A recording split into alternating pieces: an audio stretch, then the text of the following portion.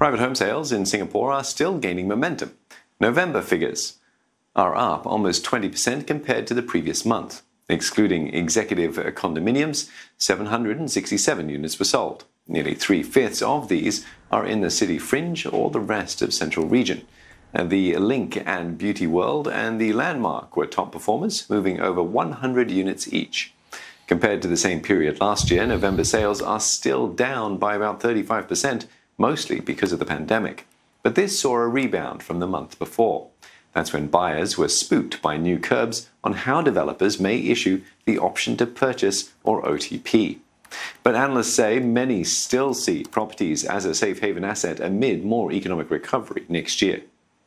Of course, the low interest rate environment is also one so-called factor that actually affects people's decision to invest.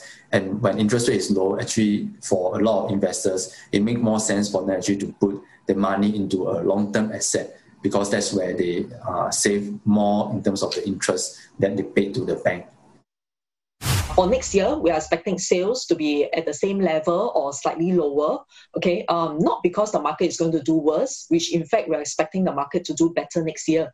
So the lower sales is mainly to do with fewer new projects that are expected to be launched next year.